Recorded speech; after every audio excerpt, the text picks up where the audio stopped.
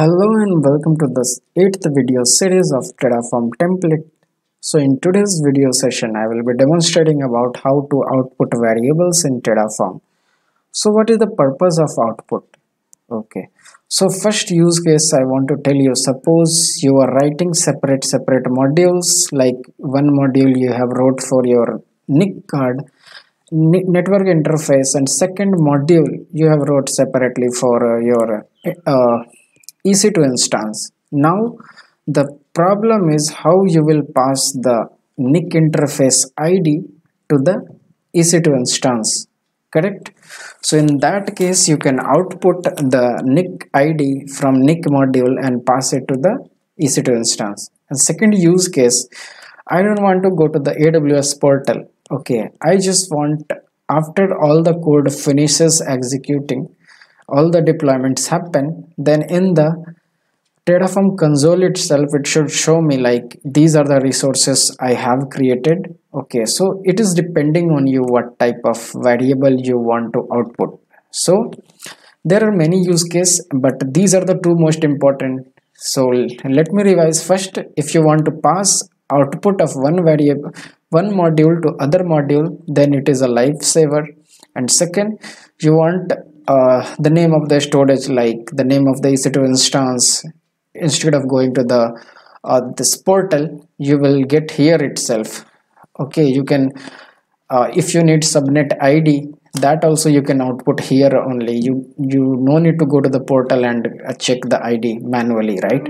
So these are the two most important use cases. So let's go to the one of the code we have and let's try outputting what are the value we want. So this is the Terraform code. Here I am creating a S3 bucket. This is the name of the bucket what I am passing through the variable here. Okay, this, if you don't know how to write this variable, you can watch out my previous video. And these are the default values I am passing here. This is the reason, this is the S3 bucket name, and this is the ACL value. Either it is public or private. For my case, I am using a private ACL value. Along with that, if you don't know how to write this tfvar file, you can watch my previous videos. Like directly we have discussed how we can write this tfvar file, so that for different environment, like either it is dev, testing, or production, how we can create our different tfvar file and we can reuse the template we have, right? So these are the value I am providing. So what I want here, the main question is how to output, right? So simply to start from this only, you have to write this output. Here you have to provide the name. By what name do you want to output? So you can provide anything like name of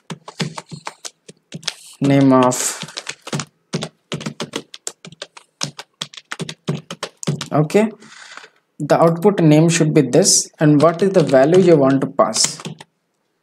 Hope you remember like how we pass value of one resource to other resource, right? If you don't know, please watch my previous video. So here I will tell you, in the same way you will pass, like you will use this name, the resource name. Along with that you will use the logical name it is giving me here. Along with that, what do you want?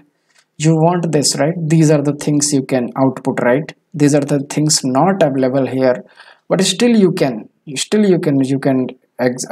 your ID. You can get the what type of policy you're using, in which reason it is, what are the tags here, everything you can get. But now I'm using the bucket name and this bucket dot the name. See, this is the name I want to output here. Okay, so this will display the name of the bucket, whatever we are providing. After once it will be created, deployed, then it will output me the name of the bucket. So along with that, let's output some more variables like this ACL value. You can provide any value, right, based on your comfort. It is not like that I'm using the same value you will use. Okay, here, okay, instead of default, you will pass the value equals to, okay, and the same you will copy here. This time what do you want? You want ACL. Okay, see, it is giving you the status.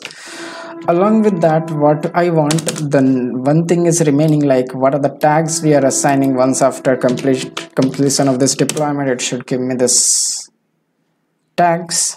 What are all the tags we have assigned to the resource which we are creating? Value equals to, again, write AWS. Okay, let's take it. Once you will paste, you have tags here. Just take it and save it. So see, okay, we can write here itself, but it's a better coding approach that you will have one separate file for this. Okay, so I have given everything here, correct? So now let's go ahead and let's execute so that we will see what are the output we are getting. So directly I'm going for apply. Make sure that the storage name you are using, that is globally unique, right? Okay, let's wait until this is deployed. So it has started executing. S3 bucket is getting created here.